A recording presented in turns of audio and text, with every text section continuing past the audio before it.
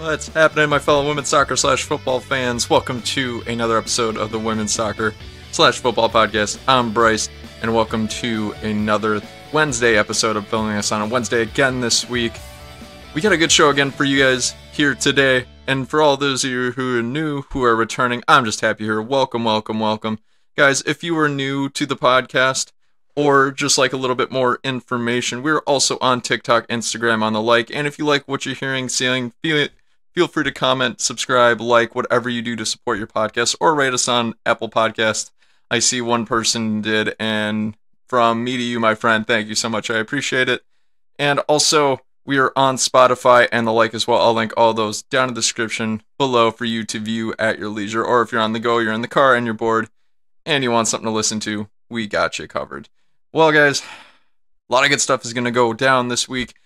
Been a lighter week in terms of content and news. Not really a whole ton has been going on leading up to the SheBelieves Cup, other than some roster news, some WSL games being played, but we talked a lot about that on Sunday. Some of this might be a little bit of repeat, but just bear with me because the SheBelieves Cup is happening this week, and we are super, super excited for it to go down.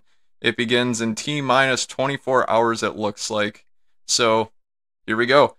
Welcome. Let's talk into our first setting the scene of the day. So, it is, what day is it today? Wednesday, February 17th at approximately 4:50 p.m. in the afternoon. We just got 14 inches of snow where I'm currently at in the Midwest right now. I know, 14 inches sounds like a lot, and believe me, it is. My house was covered in snow. It's still covered in snow. It'll probably be covered in snow until the end of time. But that's neither here nor there, because I like the snow and I like winter to an extent, but that was just wild shoveling it. It was unbelievable. My strip lights are still blue. I just haven't felt like changing the color yet, so there's that. For those of you who are watching on YouTube, I'll give you a little show there. There it is. For those of you who are listening on audio, just use your imagination. What else is going down? It felt like 10 degrees today, which has been the high for like 2 weeks now. On average, it's usually like -3.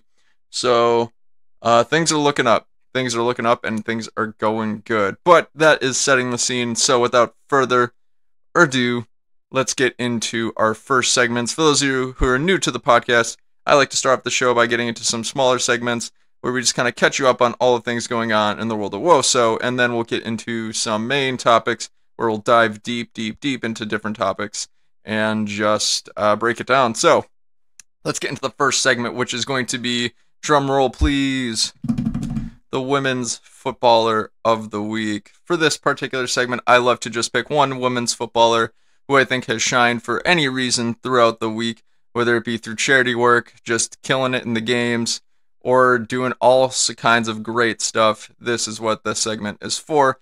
For this week, the Women's Footballer of the Week is, dramatic pause, FC Barcelona Women's Football Club. Guys, the reason why I'm picking the entire squad for the Women's Footballer of the Week is because they are 16-0-0 in La Liga Femenine this season. That's right, you heard me. 16 wins, 0 draws, 0 losses. They are perfect this season, and what's really going to knock your socks off is that they have scored 81 goals and only allowed, wait for it, 3. Count them, 3 goals through in all 16 games that they've played so far. So they've scored 81 and have only allowed 3. That is more, the amount of goals that they have scored is more than double, I believe, of the team in second, which I believe is Getafe? If I'm not mistaken, somebody will have to fact check me on that in the comments, which I do appreciate, by the way. So yeah, they have just been bossing it. They have been on an insane run, and for that, they are my Women's Footballers of the Week. Guys, who is your Women's Footballer of the Week? Feel free to jump down in the comments below and let me know who your pick is.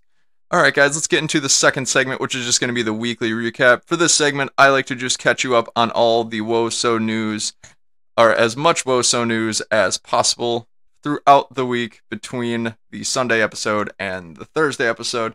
So let's get into the weekly recap. For those of you who may not have already heard or have watched my previous podcast episode, the Boston Breakers and Sky Blue FC have been cited in a visa fraud conspiracy case that was initiated by Global Premier Soccer, a former youth development soccer organization, I guess is a good way to put it. They're defunct now, they no longer exist, but their COO, Justin Capel, was charged with a visa fraud conspiracy. Basically, how that went down is Global Premier Soccer wanted to bring in 100 coaches from abroad into the United States. Well, to do that, you need to get them visas, so they couldn't do it, so they thought they'd involve their friends at Boston Breakers and Sky Blue FC. And basically, what Sky Blue FC and Boston Breakers would do is they would sign these coaches to contracts with the club to be professional scouts for the Boston Breakers and Sky Blue FC. But as it turns out, these scouts, what they would do is they would never report to the teams, and they would just work under Global Premier Soccer as an unofficial capacity, which, by my understanding, is pretty illegal. But this story involves a lot of high-profile names like politicians, former governors, former owners, etc., so forth. So this is a developing story. We'll have to see how it progresses from here on out. It should be really interesting, though. It could go very, very deep from the pundits that I've been listening to as of late, so stay tuned for that. On the flip side of the coin, let's get into some good news. We have 2 new parents in the world of woe, so congratulations to the Honorable.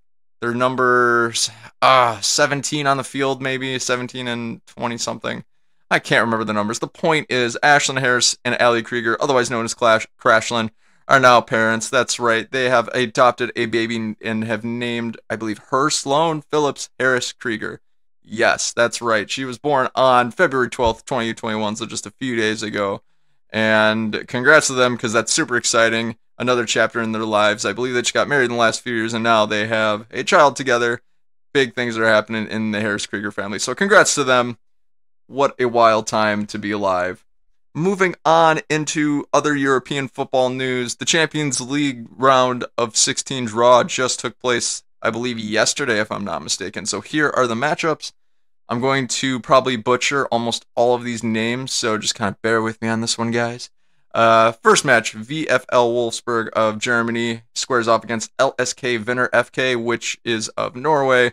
Second match, FC Barcelona of Spain against Fortuna Hjørring of Denmark. Third match, FC Rosengard of Sweden against SKN St. Pölten Frauen of Austria. Fourth match, WFC BIIK Kazigurt of Kazakhstan takes off against FC Bayern Munich of Germany. Fifth match, Manchester City of England squares off against ACF Fiorentina of Italy. Sixth match, AC Sparta Praha of Czech Republic squares off against PSG, otherwise known as Paris Saint-Germain of France. And then Olympique Lyonnais, also of France, squares off against Brøndby IF of Denmark. Next, Chelsea FC takes on Atletico Madrid of Spain. There are a ton of awesome matchups, guys. They're going to go on in this Champions League draw. I can't wait to see how it is going to go down and how it's going to square off. If you're looking for one of the matches to watch, in my opinion, the Chelsea-Atletico Madrid match is probably going to be the favorite one to watch for this particular round of 16. Now, I posted a hot take yesterday on TikTok and Instagram that predicted that Manchester City would not only win the FAWSL but also the Champions League for this particular year, and I stand by that. I think Manchester City are going to walk away from the Champions League victorious. If I had to pick a second pick, it'd probably be Barcelona for the aforementioned reasons that they are undefeated in kicking butt in La Liga right now. So that is the Champions League round of 16 draw. What do you make of the draws, guys? Feel free to jump down in the comments below and let me know who your champion will be. Moving on into, I believe, the last bit of news for the week. Like I said, news was pretty light this week. The SheBelieves Cup kicks off today. This podcast episode is going to air on Thursday, February 18th, which is when it will start. So correct. Today, February 18th, the SheBelieves Cup kicks off. It'll start with Brazil against Argentina at 4 p.m. Eastern, and then the United States and Canada will square off a few hours later at 7 p.m. Eastern. Moving into the second match day, which is going to be Sunday, February 21st, the United States will take on Brazil at 3 p.m. Eastern Time, and then Argentina and Canada will face off at 6 p.m. Eastern Time. Then moving on into the third and final match day, which is going to take place Wednesday, February 24th. Canada and Brazil are going to take each other on at 4 p.m., and then United States and Argentina will close out play at 7 p.m. Eastern that night. These are my final standings predictions for the tournament. I think the United States will come away winning the tournament. Second place will be Brazil.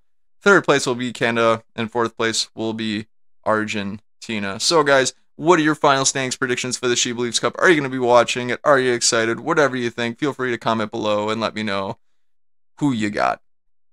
All right, guys, so let's get into the third and final segment of this podcast episode, which is my new favorite segment, which is what I like to call the moment of silence. This is where we just take a moment and dedicate these few moments to just anything in the world of WOSO that you would like, anything you appreciate, whether it's Caroline Weir's goal, whether you got a favorite player like Tobin Heath. My favorite player is Tobin Heath too. Or if you just want to celebrate anything that's on your mind, the moment of silence is the perfect time to do that. So, for this week's moment of silence, I'm going to be dedicating mine to the Honorable, the one and only Crashland, Ashlyn Harris, and Allie Krieger, the newest parents in WOSO, and congratulations on their very own new family, including Sloan Phillips Harris Krieger. So, on the count of three, ladies and gentlemen, feel free to join me in the moment of silence. 1, 2, 3. Salute. Alright, guys, thanks for joining into the moment of silence. Who did you pick up, or what moment did you pick for your moment of silence? Feel free to let me know down in the comments below at your leisure. Alright, guys, so we have made it through the segments for this podcast episode, which means it is time for the lovely main topics. This is going to be a relatively short list today. We're going to mainly focus on the SheBelieves Cup, so I don't want to keep you guys waiting. Let's get right into it. Let's get into our first main topic, which is going to be a U.S. Women's National Team versus Canada match preview. That's right, as I said before, the United States Women's National Team and Canada will square off today, February 18th at 7 p.m. Eastern Time on FS1, and it should be an exciting match. The U.S.-Canada rivalry is one of my favorite ones. It's always a good time to experience. It's usually a physical matchup, and CONCACAF has been evidence of that in the past. Some noteworthy news for both squads. Alana Cook is no longer participating in the SheBelieves Cup. For those of you who don't know, she plays for PSG, which is in the French league, and they have denied her international duty to go over to the States and play in the SheBelieves Cup. FIFA has a new rule where if a player leaves for international duty and it would require them to come back and have more than 5 days of quarantine, the team can waive their, I guess, not really right, but their international duty and keep them in the domestic league. So PSG has exercised that option. They are not allowing Alana Cook to go over and play in the SheBelieves Cup. So the U.S. have filled her spot with, I believe it was Casey Kruger. Yep, it was Casey Kruger, formerly known as Casey Short because she got married. I just want to re-emphasize here that the club with the new FIFA laws are able to do that, whether it's right or wrong, who's to say. All I will say is PSG are kind of competing for a league title, so it makes a ton of sense, and at least Alana Cook this way can still compete for a really big trophy, because if they triumph over Olympique Lyonnais in Division 1 Feminine, that's going to be one for the story, because that hasn't happened in a while. Some other Canadian roster news. We actually have quite a few players from Canada who will be missing out on the SheBelieves Cup tournament because of injuries, and actually for the same reasons that Alana Cook's going to be missing. Specifically, Kadisha Buchanan is going to be missing out of the SheBelieves Cup. She plays for Olympique Lyonnais, which is in the same league as PSG. PSG and Olympique Lyonnais are obviously in the same situation in France. So Olympique Lyonnais has said, all right, Kadisha, we're not going to let you go over for international duty. We need you here. We can't afford to let you go away for international duty and then lose you for another week. That's just a lot of precious points, and it shows that they value Kadisha really highly. So she will not be participating in the tournament. In addition to that, Jordan Huitema of PSG, actually Alana Cook's teammate, ironically enough, she's also out for the same reason Alana Cook is. And the same goes for Ashley Lawrence, also teammate of Alana Cook and Jordan Huitema. She is also out due to the PSG exercising their right to not allow her to go or report for international duty. Then moving into some more injuries, Erin McLeod and Bianca St. George, and also the most prolific goal scorer in women's soccer of all time, Christine Sinclair. All three of them are out due to injuries. They all picked up injuries, I believe, earlier on in camp. And that's just kind of how the cookie crumbles. It's a really big bummer for Canada because Christine Sinclair, obviously having the world's most prolific goal scorer, is going to be damaging. But then to have 7 of your key players who are playing overseas and in other really good leagues out, that always sucks. That's never a good time. So my heart goes out to all those players and also Canada too, because they will definitely be missed. But with all the roster news down and out of the way, let's do a U.S. Women's National Team starting 11 prediction. Actually, really quick before I get into the prediction, I'm sorry, guys. I almost forgot to mention Sam Ewis also will not be playing in the tournament. Her ankle injury has not progressed as far along as they originally thought it did, so she's going to be resting in Manchester, and Jaylene Howell will take her place in the squad. Whew, excuse me, I had to sneeze really quick. But now, the U.S. Women's National Team starting 11 prediction, or at least my prediction for this particular matchup, is starting in goal. We've got the Honorable Alyssa Nair. In defense, at the right back position, we've got Kelly O'Hara. Playing alongside Kelly O'Hara is going to be the Honorable Abby Dahlkemper of Manchester City in the central defense position. To the left of Abby Dahlkemper is going to be, oh, Captain, my Captain, Captain America, that is Becky Sauerbrunn, the other central defensive player in the squad. Then on the left back position, we are going to have one of the world's most versatile players and skilled players and an amazing defender in person, Crystal Dunn, playing on the left back position.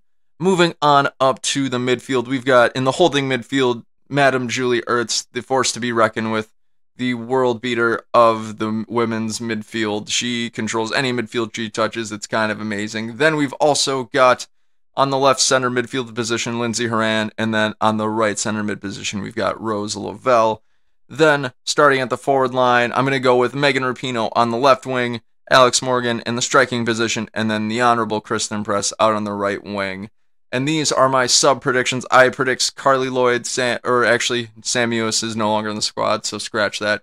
Carly Lloyd, Katerina Macario, Christy Mewis, Emily Sonnet, and Midge Purse, I believe, will all be subbed on for this particular match. I would not be surprised if Casey Kruger maybe came on as well as a third defender. Perhaps another midfielder will come on. Who knows? It's going to be really interesting to see how this all sort of goes down. I believe they get 6 subs for these friendlies, so who knows? That's my starting 11 prediction, guys. What is your starting 11 prediction? Feel free to jump down in the comments below and let me know who you think is going to get picked up. Some other big news, too. If you're wondering where Tobin Heath is in this roster, in case you haven't heard, she has been diagnosed with an ankle injury, and she's still nursing that and will probably be out for another 8 weeks at least by my calculation. I could be wrong on that, too. I'm no doctor, but that's just kind of where she's at right now. I thought it would be worthwhile to not only examine the U.S. Starting 11, but also kind of give you guys who Canada has in the roster. Part of my goal with the accounts that I run in my YouTube channel is to kind of educate you guys on the world of women's football and women's soccer in general, and I don't think it'd be fair of me to only speak to who's on the U.S. roster, but it also give you a glimpse on the other side of the coin, who's on the Canadian roster. So I'm just going to give you a little rundown about that real quick. Who does Canada have in the roster? If I'm not mistaken, this is a list current as of a couple days ago, but we've got Janine Becky, the forward out of Manchester City. If you are in tune with the WSL, you've likely seen Janine Becky. She's amazing. Kadisha Buchanan, who is a defender, she is over at Olympic Lyonnais right now, so obviously she is not going to be playing in this tournament. Samantha Chang, the midfielder who attends the University of South Carolina, so we have some collegiate players in here. Alicia Chapman of Houston Dash, Jessie Fleming of Chelsea, Riley Foster, the goalkeeper out of Liverpool of the FA Women's Championship, Vanessa Giles of Bordeaux of Division 1 Feminine. She also plays in the French League, just like some of her Canadian counterparts.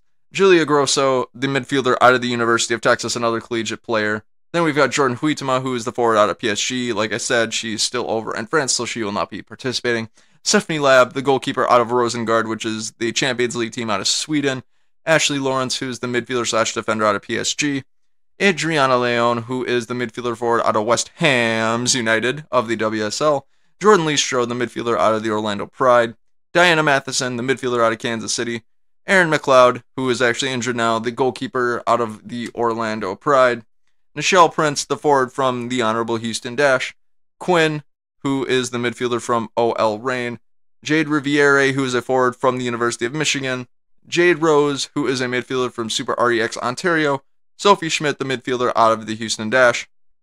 Desiree Scott, the midfielder out of Kansas City, which is this is their first season since coming from being the Royals, so that should be really interesting and really exciting to see. Caitlin Sheridan, the star-studded goalkeeper from Sky Blue, and Christine Sinclair, the all-time women's goal scorer and forward for the Portland Thorns, like I said, out with an injury. Olivia Smith, Super REX Ontario. And fun fact, Olivia Smith is the youngest player in Canadian women's football history and actually, I believe in just in general, the youngest Canadian player to ever debut for country. So really exciting stuff. I believe it was at 15 years, 307 days or something like that. She debuted for the international team. So wow, crazy stuff. Then Bianca St. George, the defender from the Chicago Red Stars, who is also out with an injury. Evelyn Vaines from Sky Blue, she was on loan currently to Paris FC. I believe not to be confused with PSG, if I'm not mistaken. And then Shalina Zadorsky, the defender from Tottenham. I believe she used to play for the Orlando Pride until she signed a permanent deal. So there's that as well. Guys, that is your Canadian roster. Anybody I might have been missing, feel free to jump down in the comments below and let me know. However, with all that and down and out of the way, what is going to be my scoreline prediction for this particular matchup? I have got United States winning this one by a scoreline of 4-0. Originally, when I was making the notes for this episode, I had them down at 2-0. However, with the 7 injuries that Canada has undergone and with the way the U.S. has been playing lately, I think that's going to be a very one-sided result. So I think the U.S. is going to score 4. I'm going to make a note of that real quick. I think this friendly is going to look a lot like the game against the Netherlands a couple months ago, where the U.S. really dominated the midfield. They created a lot of chances. The other team had nearly no shots to speak of throughout the game. I believe they held the Netherlands to 2 shots, and neither of which were on goal. I anticipate that will happen again, especially without Christine Sinclair in the forward line. I think Canada usually gives the U.S. a pretty good match. I think they'll still give them a good match, but not as much as we're really hoping for. So I think the U.S. will by and large dominate this one. But who do I think is going to score? I like to have a little bit of fun with this. Who do I think is going to score and when? This is always a fun one to kind of go through. I think that the first goal of the game is going to come from Julie Ertz off a corner in the 3rd minute. The second goal will come in the 21st minute off of Rose Lavelle's left foot from outside the penalty area. That'll be really exciting. The third goal is going to come off from Carly Lloyd, who's going to be subbed on in the 71st minute. She will score in the 71st minute because she's had a lot of chances as of late, especially again in the friendlies against Colombia. She'll be itching for a chance, and when she gets it, she will make the most of it. Then last but not least, we'll have Katerina Macario score again in the 87th minute. She'll be subbed on sometime throughout the game, and she'll score in the 87th minute for her second international goal. So, guys, that is my scoreline prediction. That's who I think is going to be scoring. Do you think my predictions will be right? If they go right, I should start buying lottery tickets. So, what is your scoreline prediction going to be? Feel free to jump down in the comments below and let me know what your thoughts are. All right, guys, so that actually just about does it for the first main topic. The only other tidbit I can think of from that main topic is that I think Argentina and Brazil, I think Brazil is going to win that one by a scoreline of 2-0. Houston Hage has always had a good reputation for being an awesome coach and having a good squad, and with Marta being the GOAT and Dabini out on the field, they're definitely going to be scoring, and Argentina is a younger squad with a little less experience, so I think I've got Brazil winning that one 2-0 as well. So, guys, with the first main topic out of the way, let's get into the second main topic. The second main topic is, it actually comes from a TikTok question that I got the other day. I'm paraphrasing here, so forgive me, and I'm sorry if I can't remember your account's name. I had it written down and I accidentally erased my notes, but thank you for the question. This is almost like pseudo mailbag, but it's coming from TikTok this time around. The question basically is okay, Ashlyn Harris and Allie Krieger are new parents, which bodes a whole ton of new challenges, and it's really exciting for them. In the microcosm that is women's football, what does it mean for them in the U.S. Women's National Team going forward? Which I just want to be clear here. Obviously, the number one thought on my mind isn't like, oh, like, how does this affect their staying with the team? First and foremost, I'm super happy for them that they have a new family. It's absolutely fantastic and phenomenal. It's just in this little microcosm of life, what does their future look like with this team? And that's a really valid question, and it poses some interesting things in the thoughts, or interesting thoughts of the squad kind of going forward, especially with the Olympics coming up. Will they play again? Will they want to play again? Will they play in the Olympics? The reality is I guess the short answer to this question would be, I don't really know. I don't really know because I don't know Ashlyn Harris and Allie Krieger all that well. I obviously don't know them personally, so I don't really know what's on their mind. And plus, since they just had their baby a few days ago, I can't really definitively say for sure what their future is going to be like. However, it doesn't mean that we can't examine some of the options that might go through. So the way I see it, based off of what's been going down, there's been two different possibilities that we can explore here. And this is based off of the assumption, this is predicated on the assumption that Ashlyn Harris and Allie Krieger would be picked for the Olympic roster as of today. Right now, they're going to the Olympics for the summer. There's two options. One, they could play. Two, they could not play. They could forego the Olympics. They could just call it a day. Now, let's explore option one first. They could just play as normal, which, if that happens, how does my roster prediction change? It doesn't. It doesn't at all. What was my initial roster prediction? This is what it was. I've got Alyssa Nair, Ashlyn Harris as my goalkeepers. Then as my defenders, I've got Crystal Dunn, Kelly O'Hara, Abby Dahlkemper, Becky Sauerbrunn, and Emily Sonnet, and Allie Krieger. Then, moving on up to the midfield, I've got Katerina Macario, Sam Mewis, Lindsay Horan, Rose Lavelle, and also Julie Ertz. Why am I forgetting Julie Ertz? I shouldn't forget those things. And then the forward line, I've got Carly Lloyd, Megan Rapinoe, Tobin Heath, Kristen Press, and Alex Morgan. That is my original roster prediction for the Olympics this summer. And if Ashlyn and Allie keep with the plan and decide to play, then that stands. That does not change for me whatsoever.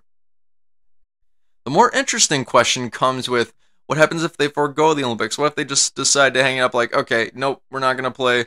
Love our family too much. There's just a lot going on. We can't handle it, which nothing wrong with that. Nothing wrong with that at all.